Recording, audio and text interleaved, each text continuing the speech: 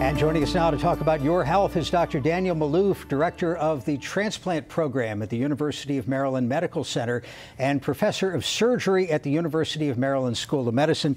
Doctor, thank you for being with us. At the top of the program, we mentioned the milestone of 1 million transplants. It's incredible. It's over 6 decades, 7 decades, right? It's incredible. Thank you, Jeff, for your question. Million transplant is incredible. If you think about it, that the first kidney transplant was done in the 50s, early 50s, but the first liver transplant was done in the late 60s, and the heart and lungs in the 80s. So here we are 55 or 60 years later with a million transplant. That speaks by the amount of work of health workers in this country, physicians, nurses, and all the people involved in the family of transplantation. It won't take us another 60 years to get to the 2 million milestone. Oh, no, that will go much faster. In fact, I think that if you look at today, there is more than 105,000 people waiting for an organ, and the number of transplants are growing every month thanks to technology, to innovation, and the allocation of organs. So I think that we're going to be much sooner than that. I think it's going to take a few years. It must be, as a provider, as a physician, as a surgeon, an incredibly rewarding kind of medicine to practice. I mean, you make an immediate difference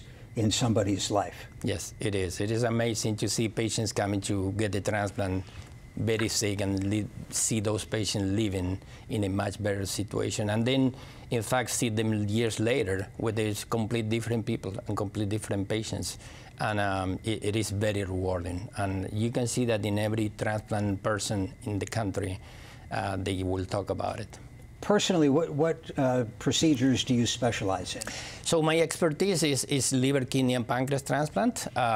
My area of expertise, or my niche, is living donor liver transplantation. But I perform other surgeries. I'm involved here as a program director in lung and heart transplantation too. So University of Maryland has a comprehensive transplant center we transplant 6 organs. And it is also a center of innovation, one of the largest centers in the country. Yeah, folks may know that when you're transplanting a kidney, the good Lord gives us 2 of them, and you can work fine with 1, right? But the liver, I've only got 1. So how does that work? Well, here is the secret. The liver has this incredible capacity of regenerate. The liver, we can transplant half of the liver, and 2 months later, the liver will go back to normal size. So in both, on the donor, on the recipient. So that is why it's a technique that has been growing in the last few years, and provide organs for those patients they need, and we cannot, that we cannot get from a deceased donor. So it is an amazing organ. I think the kidney we had 2, liver we have 1, but it has the capacity of regenerate, so it makes it very unique.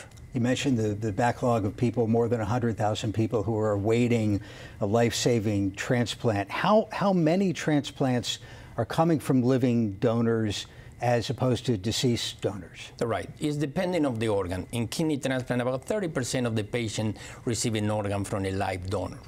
In liver, we are growing, but I think it's about 5 to 6% in the U.S. In countries like in Japan or in Turkey or in Korea, that they don't have the option of deceased donor. Living donor liver transplant is more than 90% of the techniques that they use. So we are learning, we are growing on that, and I think that is a great innovative approach to decrease the number of patients in need of transplant. Living donors, typically family members, I guess. Typically, but not necessarily. They can be friends. People find donors in church. They have to share blood type sometimes. So not necessarily family, but we see about 70% of the donors are family related.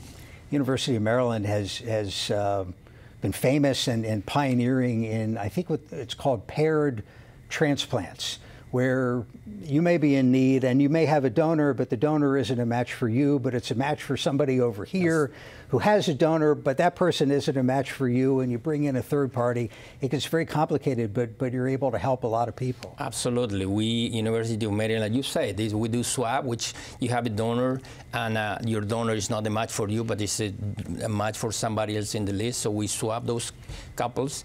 But we also do it through the NKR, and we also do it through a match grid, which is programs that help us to not just inside University of Maryland, but also with some colleagues and other institutions around the area in the country. How close does a match have to be these days? And has that changed over time? That is a great point. It has changed a lot over time. We have better immunosuppression, better medication to treat rejection. So that has changed tremendously in the last few years. The outcomes and the improvement in the outcomes is even despite the difference in the matching. So it had to be some match, and it's different in organs. Kidney, for example, need closer match. Liver is more open, so we can make that improvement. We see that improvement every year. Let's take a phone call from Montgomery County. This is Phil.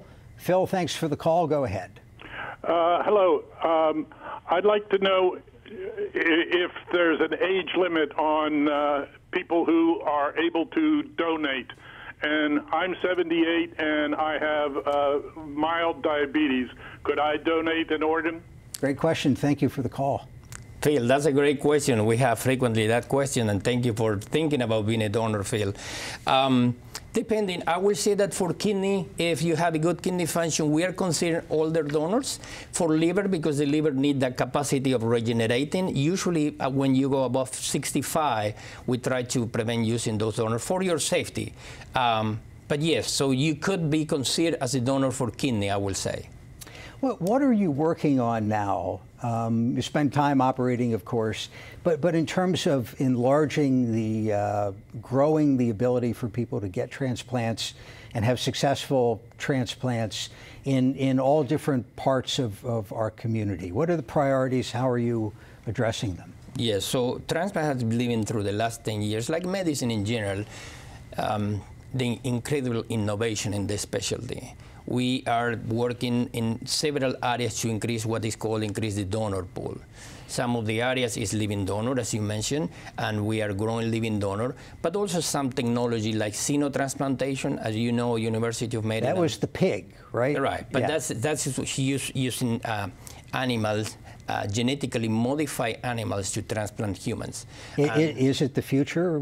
Tell us what was learned from that procedure where a man with heart failure was given a pig's heart in the first of its kind operation. We've been talking about xenotransplantation for more than 30 years. If you asked me 3 or 4 years ago, I would say, I don't know about that.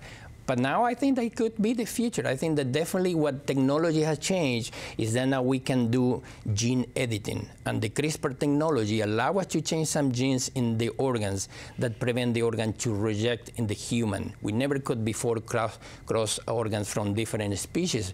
But now because we can modify those genes, we can actually do that. So heart was done. I think that we continue it will continue growing.